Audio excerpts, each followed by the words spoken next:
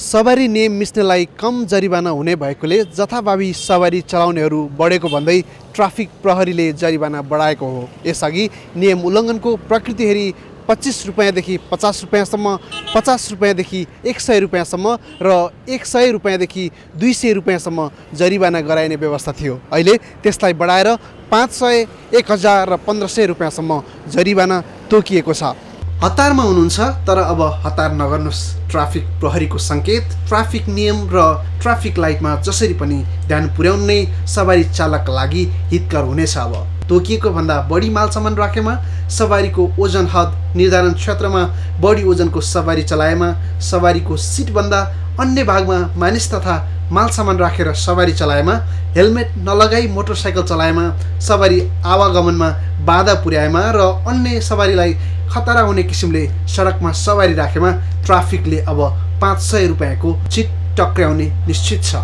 त्यसैगरी ट्राफिक सङ्केत वा इसारा उल्लङ्घन गरी सवारी चलाएको, सवारी अड्याउन निषेध गरिएको ठाउँ वा समयमा सवारी अड्याएको, सवारी मोड्न वा ध्वनि सङ्केत दिन निषेध गरिएको ठाउँमा सवारी मोडेको वा ध्वनि दिएको पाएमा 1500 जरिवाना तिर्नुपर्नेछ।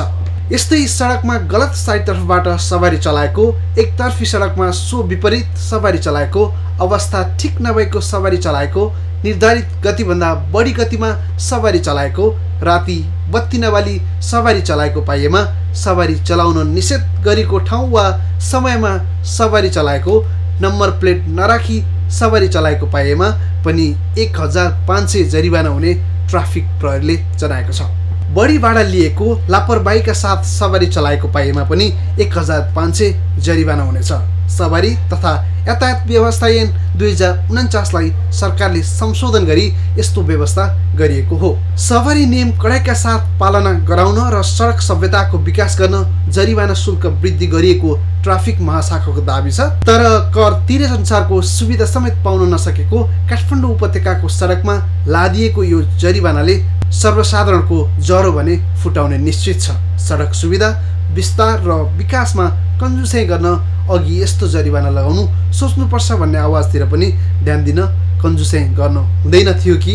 नियम उल्लङ्घन गर्ने चालकहरू कारबाहीमा पर्नु स्वाभाविकै हो, तर कतिपय केसहरू कारबाहीका लागि वाञ्छनीय हुँदैनन्। अर्थात् साँडेको जुदाईमा पर्ने गरेका बाछा चालकहरूको गुनासो र पीडा कसले सुनिदिने? के ट्राफिकका कारबाही सबै सही हुन् त? पश्चिमा मुलुकहरूमा कारबाही सही थियो या थिएन भन्ने छानबिन गर्ने निकाय हुन्छन्, जसले चालकहरू पीडित भएको हो भने कारबाही फिर्ता गर्छन्, जरिवाना बेहोर्छन्। नेपालमा ट्राफिक महाशाखा र यातायात व्यवस्था विभागले उनीहरूको गुनासो सुन्ने निकायको व्यवस्था गर्ने हो कि? क्यामेरा पर्सन हरिश छेत्रीका साथ टिभी जर्नलिस्ट यादव देवकोटा, काठमाडौँ।